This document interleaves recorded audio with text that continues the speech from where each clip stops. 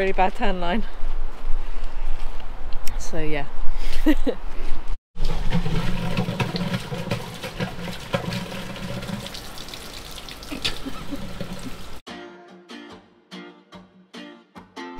Hi everyone, and welcome to our channel. We are Hannah and Johnny, also known as Finding Our Adventure. In 2020 we converted our Ford Transit to live in full time. Since then, we've been on an endless adventure with our two cats, Tia and Sky, exploring, living and working in our tiny home. Join us each week for a new episode of Finding Our Adventure.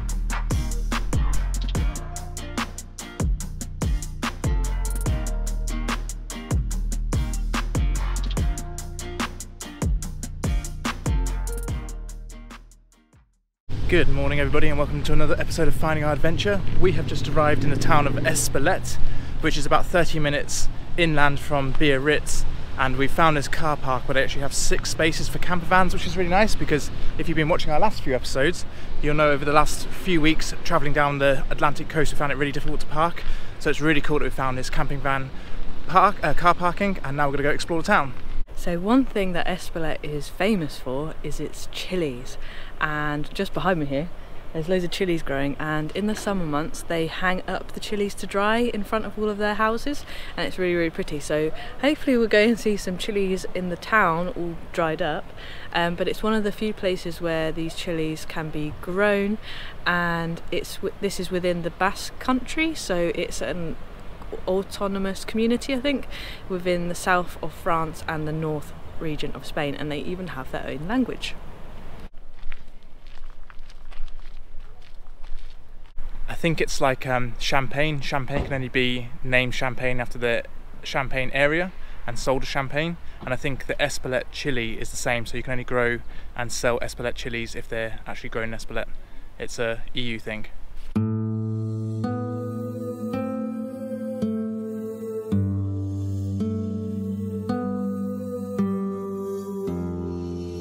So if you know me, I love chilies and anything hot and spicy, so a whole town dedicated to chilies is pretty awesome. And also we've come up close to the Pyrenees now, so just outside of town you can start to see the mountains and everything. Yeah, it's a nice contrast from coming from the coast into the mountains and the countryside, which is really nice. Some nice fresh air. Yep.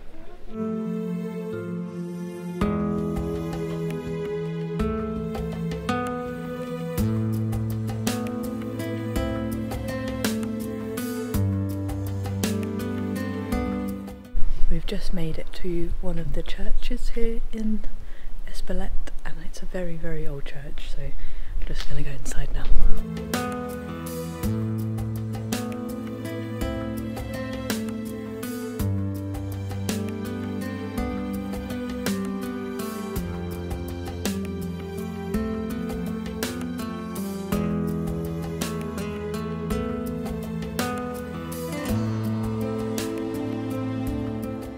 So this is the church of Saint Etienne, and it's just on the well, it's within Espelette, but it's a little bit further out from the main centre, and from the outside it looks like a fortress. It doesn't really look like a typical church, but on the inside it's got typical Basque interior with these wooden levels that you can walk all the way up and get a really amazing view from the inside, and it's very intricately decorated as well, so very, very interesting to see inside the church. How old is it?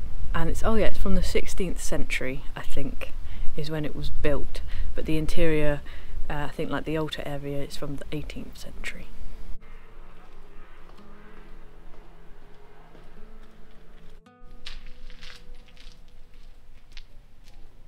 Okay, so we decided to treat ourselves to some of the local products.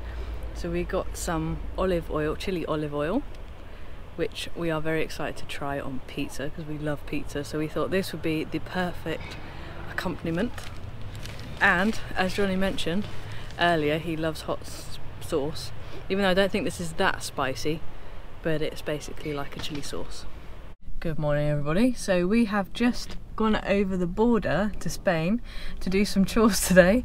We're basically emptying the toilet and filling up our water For some reason it says 0% on the tank, but it's still saying, well, it's not still saying, it's still giving us water, which is really, really strange. For the last couple of days we've been waiting for it to just completely cut out, but it's still letting water out. So yeah, so we're just going to sort that all out today. So they've got a dedicated area here where you can fill up your water. So that's what Johnny's doing here. And you can also empty your toilet, which is really good. It's going to be really slow. 10 years later. Not too bad. They've also got somewhere where you can vacuum clean, so you can clean your van out. And this one, I'm not sure what this is.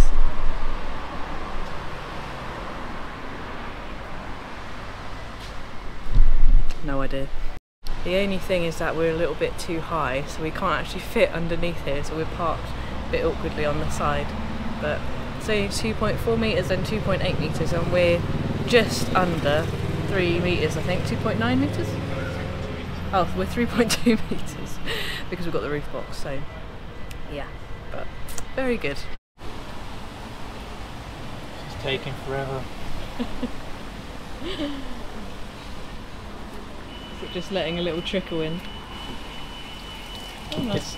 It's because we were so empty, and obviously there's not much pressure out of this water. Yeah, it's taking forever. And before anybody leaves any comments in the comments about this not being drinking water, we don't drink the water out of the tank. We just use it for washing, so it's okay to use this sort of hose. And also for the European trip that we're on, we also brought one of these big water containers as well, just to give us a few extra days where if we do run out of water, we've got this as well, which has been really handy because yeah, the last few days, even though the tap's still been letting out water, we've been able to have some showers with the water container. So even though we're carrying a little bit of extra weight, it's definitely worth it. Just a man and his toilet and his watering can.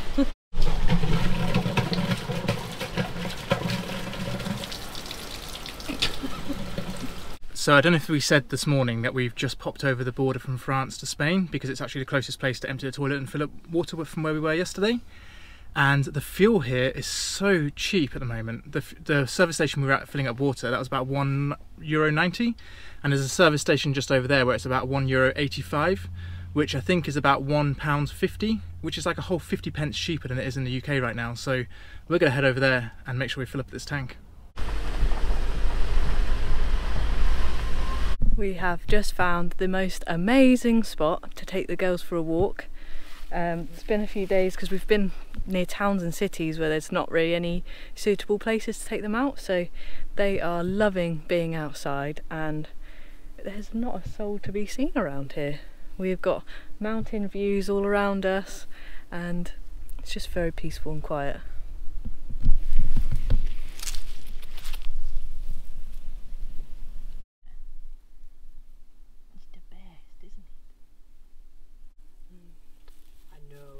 Scratch, do we?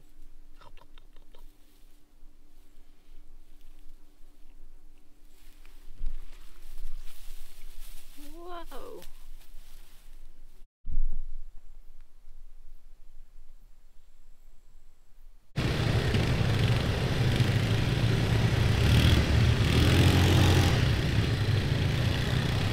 Good morning, everybody. We had an amazing night stay here. It's so peaceful. It's our first proper countryside park up for the whole trip so far, so it's been really nice. Just got the mountains in the background, and Spain is just over that way over there, and that's actually where we're heading today. We're leaving France and we're heading over to Spain, and we're going to be starting our time in Spain, heading along the coast and possibly down to Portugal. Our original plan was that we're going to head through Spain and go down to Barcelona and catch a ferry to Mallorca, but when we originally planned that, the ferry prices weren't too expensive a few months ago, and we didn't book anything because we weren't sure on exact dates that we were going to go, and the ferry prices have like doubled or even tripled in price. And the ferry itself is actually like a 6-hour ferry, 6-7 hour ferry, and Tia doesn't really like ferries, so we thought we'll save the money and we can put it into like travelling down to Portugal and stuff, and also we won't put Tia and Sky through going on such a long ferry. So we've changed our plans slightly, but we still have some epic plans and adventures coming, so we're going to hit the road now and head into Spain. We have just driven about 3.5 hours from where we were this morning to this epic place. This is the Gorbier Natural Park on the edge of the Basque Country, and it's the largest natural park in the Basque Country, and we're about an hour south of Bilbao. And we looked on the maps this morning, and there's supposed to be an epic waterfall that we're going to go explore probably tomorrow, because we're a little bit tired now after all the driving. And yeah, we found this really cool park up, a couple of other campers here, and we can't wait to go up there and check things out. Okay, so we took a pit stop on our journey here about halfway, and we got some food and we stocked up on all of our supplies that we need for the next few days. And I actually got an idea from Ben and Cheska from Overlanding Sofia when we were watching their Turkey videos, and that was when Ben bought a big bag of oranges, and so we did the same thing. Got a juicer. This was like €2 from Carrefour, and we're going to juice the oranges and fill up this bottle to put in the fridge and have fresh orange juice. That's only 1/2, and it's... Oh, I wonder how many oranges in it will fill that juice, because it looks quite small. Yeah, that's half an orange. Yeah, that's crazy. How many oranges have you juiced so far? I'm still going, look in the sink.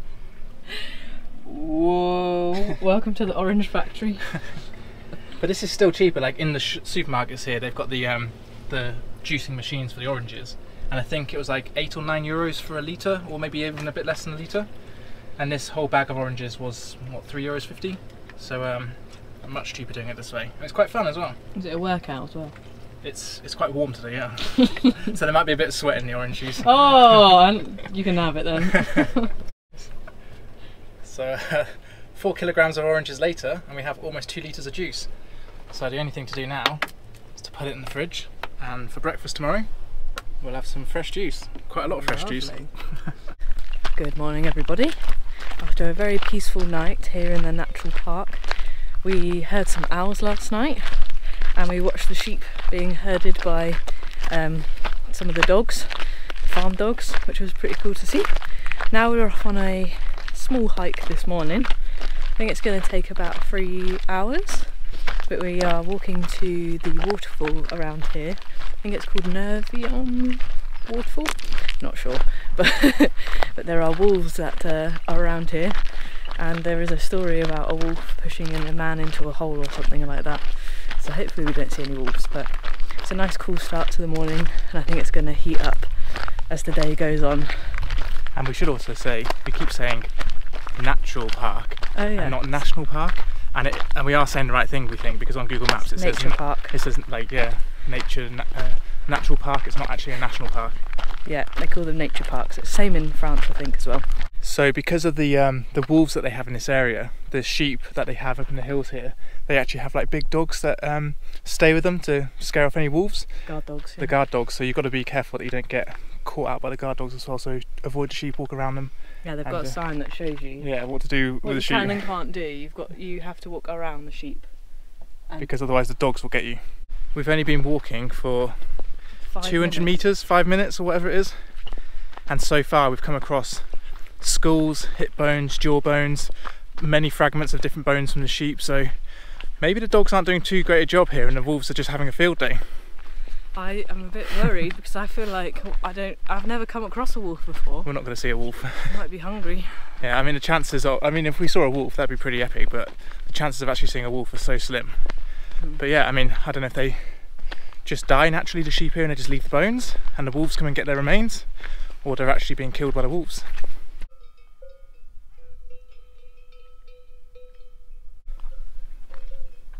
I think this horse is saying, do not pass. Hello. Hello.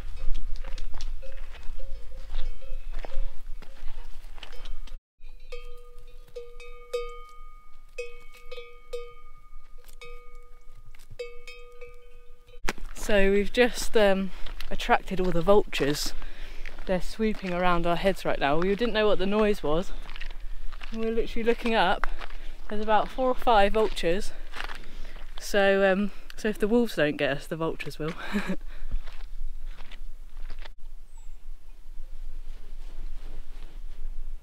That is a vulture. Okay, I don't know how clear that was in the camera, but that vulture was like 3-4 meters at the most above our heads. It just swooped right down having a real good look at us, and there's two of them just over there now. They're really watching us and seeing what we're doing, so this is really cool, but it feels really strange because in the UK... We won't be getting our snacks out here. Yeah, in the UK the birds stay well away from you, but the ones here, they're coming very close and they're massive. Huge birds. Just a quick vulture update. There's about 6 or 7 vultures flying over our heads right now, and we just had a guy in Spanish telling us something, and we didn't understand the word that he was saying, and we said we were English, and he was like, ah, and then walked off. So I don't know, he had 2 big dogs with him as well, so he could be telling us to watch out for the vultures because they might be getting hungry, or who knows, he could have been saying have a nice day for all we know. But we're going to carry on. We're on the flat bit now, we're on the plateau, and then I don't think it's too far until we hit the where the waterfall should be, but it might be dry now because it's been very hot recently, so we're going to go try find it.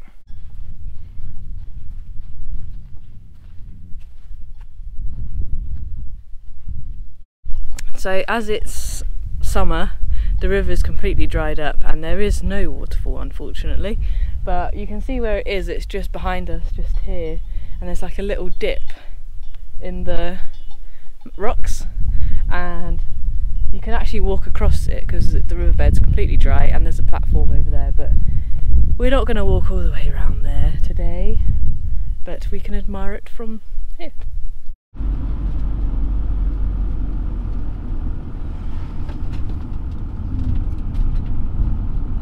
So we've just stopped out at a petrol station and we found a car wash, well, a van wash for our van, which is really good because our van is so dirty and it's covered in all sorts of like sea salt, grime and all sorts, so we're going to get cleaning that now, and it's pretty hot, so it's going to be nice to have a bit of a spray from the water.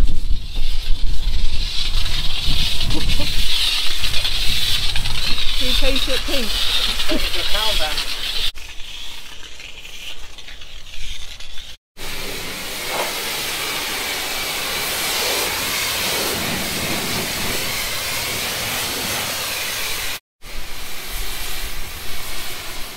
Good evening everybody. We have had another 3-hour drive today from where we were this morning, and we have arrived in a town called Pyrenees. It's actually spelled lanes with 2 L's. But yeah, I mean, we've had an epic drive today. We've gone from like where we were this morning, which was quite moody and misty, through like really dry areas, and then we've come to this area of the coast, which is really green, and it's got vast mountain areas and jungles, and it's incredibly beautiful. But we're actually heading into the town now because we're going to go find some dinner, we think, and they've got a couple of beaches along here, so we're probably going to explore this part of the coast for the next few days. Yeah. And just see what it's all about. And we're in a great little, they've got a free air here. Yeah. Which has well, cold showers, but it's all completely free, so yeah. I made the most of it, washed my hair, and yeah, nice little park up, so thumbs up for airs in Spain so far. Yeah, and free like Hannah said, so it's really cool. So there's locked all the van up, parked it next to all the other vans, so we're pretty sure it's safe and we can just walk into town from here. If you watched our last episode, we mentioned that we thought we had a problem with the van, like a dead spot on the accelerator. But we did some research yesterday when we were driving, because it's still happening. And we, before we left for France from England, we had an issue with the boost pipe tube, and it was like split basically, so we were losing turbo power then. And we think actually it's a normal thing, we think it's just a turbo lag basically, but it's really weird because we've never experienced it before, so we think actually the work on the turbo has actually, I don't know, made the turbo more efficient, and we're actually experiencing what we should have experienced before. But we're going to phone our mechanic tomorrow morning when they're open in the UK and just ask, because it's yeah, as I said, it's a really weird feeling, so yeah, but fingers crossed it's actually nothing to worry about.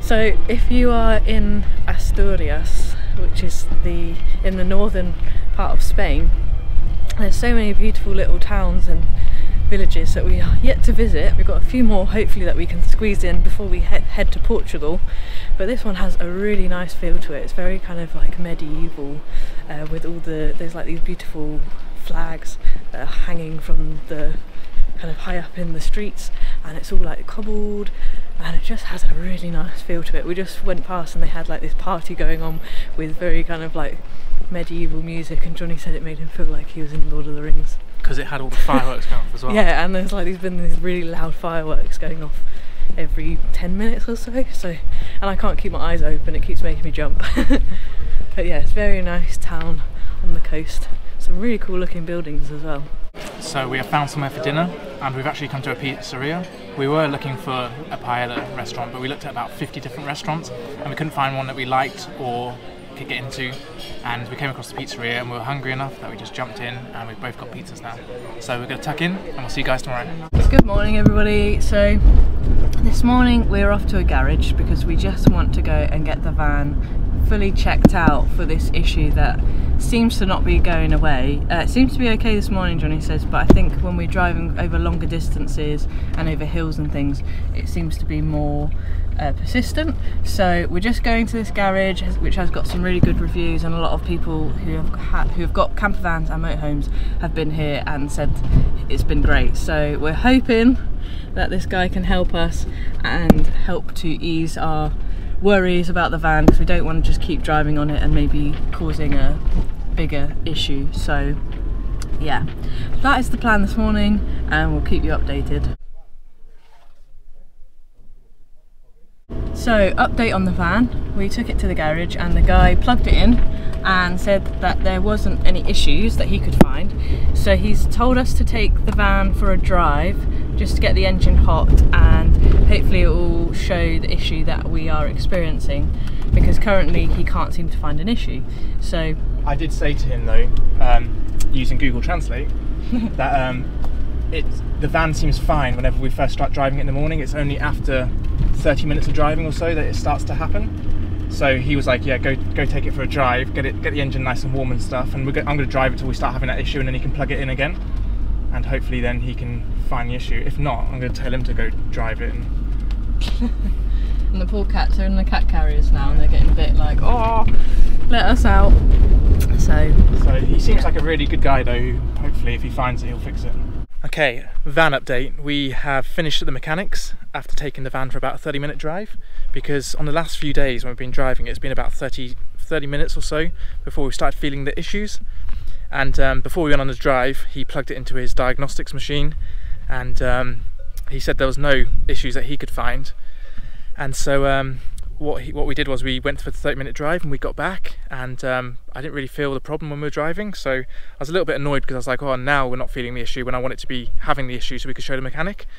And then we got back, I asked him a few more questions and stuff, and then we were using Google Translate the whole time, and then he said on his Google Translate, how was it when it was driving? And I said it was okay, and he said it's because there was a error code on the diagnostics machine that he cleared, and he said it should have made it run smoother, and the van is running smoother now. So he said to stay in the area for the next day or so to give it a good run around, and if there's anything that comes up then we can go in tomorrow morning and talk to him again. But I said to Hannah we're going to go for a drive and find somewhere for lunch, and then Hannah chose basically a really steep mountain road to come up. So what a place to test if the van's working. And it's, you know, yesterday would have been pretty sketchy driving up with the lack of power in the van, but today we've managed to get up to here and look at this epic place.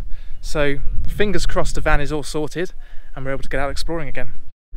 Okay, because we're parked on the side of the road there, I'm just taking the one wheel out. Probably the coolest place I've ever got a one wheel, but just taking the one wheel down this road because we think there might be some parking over there, and that means we could spend a day here and potentially even stay the night here. I think we just need a day just to chill, because the stress of the last couple of days with the van has just stressed us out a little bit, but with it looking like it's all fixed now, we're just going to have possibly a chill day here and just explore this area.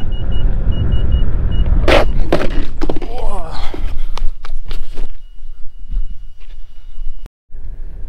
I'm okay.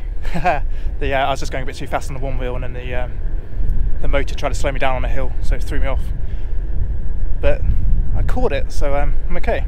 So I'll just go a little bit slower, and there's a cow ahead, so I don't want to go too fast past her because I might scare her.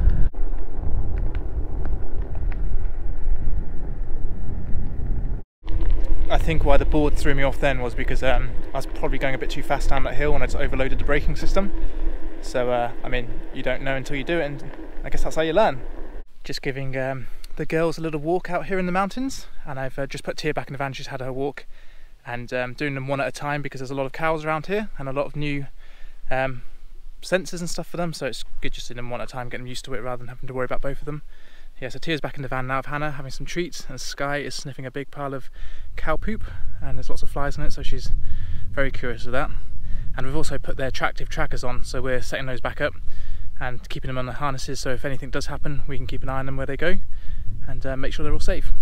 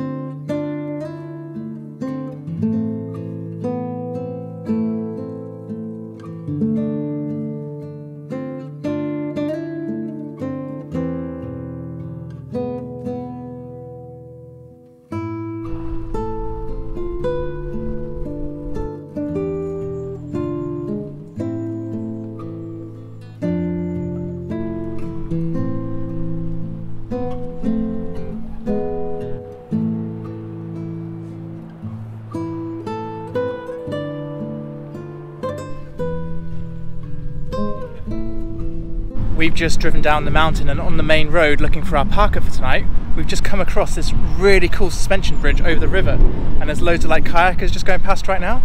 This is epic. What a find. I mean, it looks pretty sketchy and pretty old. It says maximum of 5 people and it's very wobbly, but it's really good fun, and it's such a cool view of the mountains and the valley and the river. We've just made it down to our parker for the night on the river, and we're just going to go check out the river now, and Hannah, I think, might even go for a swim, depending on how deep it is. So yeah, we're just going to explore. It's really nice and sandy around here actually, so we have to be careful that we don't get the van stuck in the sand. And then it's actually a salmon river as well, so apparently lots of fishermen come out in the evenings, and all those canoe companies earlier, they've all kind of finished now and left. And yeah, it's just such a cool place. It's so peaceful here with the mountains in the background just over there, and yeah, just really, really cool here.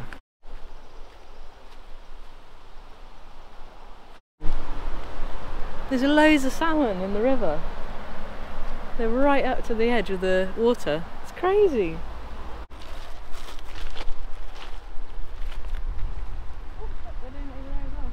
I've got a really bad tan line. So yeah, into the river.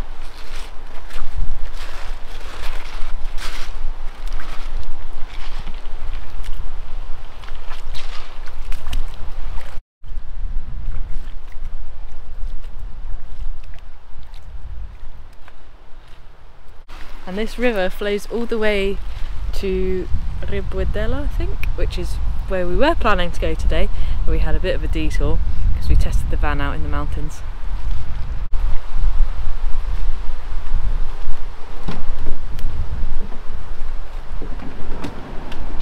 Hello. They would like the fishes, wouldn't they?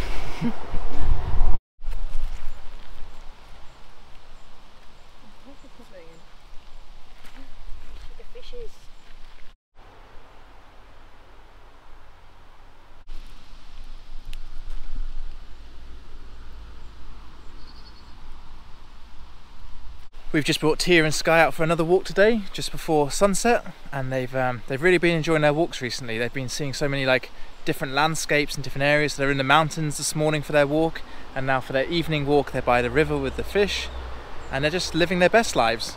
They're really enjoying it, and yeah, it's really nice out here at the moment. Hannah and Sky are just down there, and it's super peaceful, so I think we're just going to make the most of this.